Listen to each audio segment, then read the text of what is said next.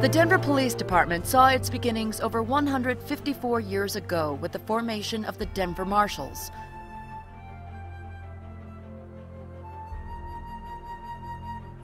A lot has changed since then, not only for the city, but for those who dedicate their lives to protecting it.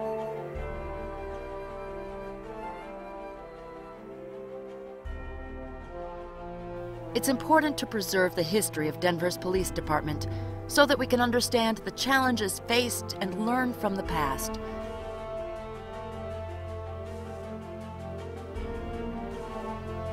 To remind us of the hardships endured for the sake of progress.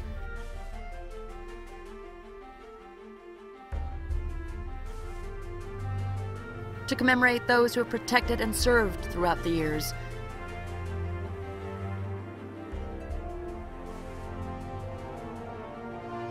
And to educate ourselves and future generations of the importance of law enforcement. It is for those reasons and more that the Denver Police Museum project was formed. Since it was established in 2008, the museum has collected thousands of photographs, film reels, and videotapes containing hundreds of hours of footage and scores of artifacts, including all of the badges worn between 1859 and the current officers.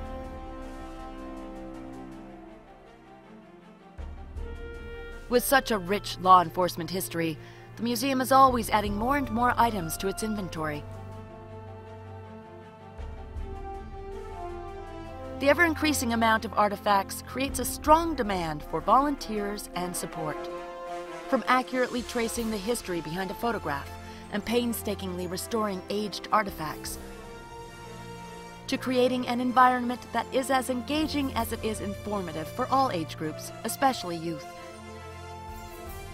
The Denver Police Museum is committed to providing a memorable and unique learning experience.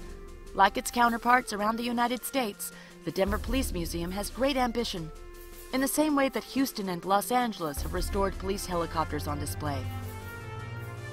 And Seattle has 15 vehicles in various stages of restoration. The Denver Police Museum has plans to install equally awe-inspiring exhibits, including interactive experiences for kids, with the aim to portray the past of Denver's law enforcement in an engaging and captivating way. One of the reasons a police museum is important is that every community has a unique history. We want to tell the story of Denver's 154-year history and its role in Colorado's development through the eyes of the police department. We've got a lot of great family stories, personal stories, the things that you don't normally see in the media.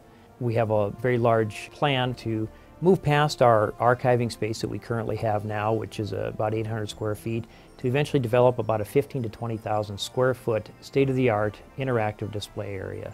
Our target audience is pretty much everyone. It's important that a community trusts its police department, that they know its police department, and that there's that vital link between the officers and the average citizen that may call them for a response. So we would invite anyone to come in and see who we are, what we do, how we operate, and how we've gotten to the point we are today. The sky is the limit, and we're partnering with other law enforcement and small niche museums, and our goal is to do this right the first time. And that's going to require some pretty significant resources. That's why we've established ourselves as a 501c3 nonprofit to enable us to do a little bit more creative fundraising. We don't want to be a line item budget on the department and a burden for the regular public safety expenses that the city has. We want this simply to enhance the department and to make it interactive with the community. Another unique aspect of the museum is preserving the legacy of the men and women that have served on this department. Over the last 154 years, I would estimate we've probably had between 6,000 and 8,000, maybe more police officers that have worked in this city. Of that, we've had 73 officers that have given the ultimate sacrifice. 9 of those 73 were historical officers who died and didn't have any family members to bring their story forward. It's up to the museum to carry on their line, tell their story to future generations, and make sure that they're not forgotten. So we ask that you support us. If you know of anyone that can help us, if you are interested in joining our team, whether financially, physically, or just through the support of artifacts, you can go to our website at www.denverpolicemuseum.org, or you can reach myself, Technician Dean Christofferson, via the Denver Police Department.